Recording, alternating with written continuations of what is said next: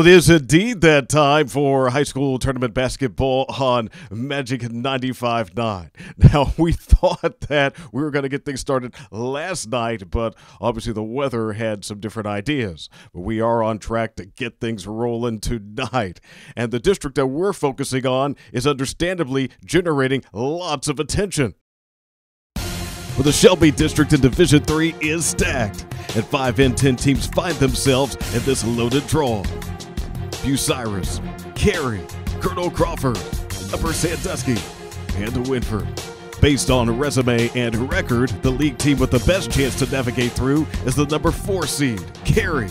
But the Blue Devils will be looking up at number 3 seed, Margaretta, led by senior scoring dynamo Eliana Schaefer. Number 2 seed, Hopewell Loudon, whose senior star Michaela Elmore has returned from major injury. And number 1 seed, Willard, a well-rounded squad featuring the Flash's most experienced player, senior McKenna Stevens.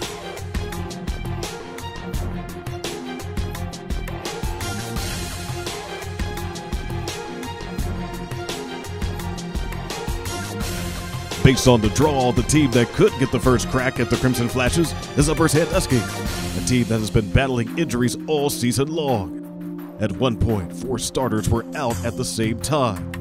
In Kaden Siles, Valoria Stowers, Jenna Kurtz, and Madison Byram. Brooke Swavel also missed some time. All have returned to the lineup to rejoin starting point guard Grace Venn. But before reaching Willard, the Rams must first get through Huron in a tournament rematch with the Tigers, who most assuredly will want some revenge.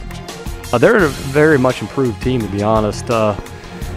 Probably a little bit like us. Their record isn't quite what they, the level of basketball that they play at.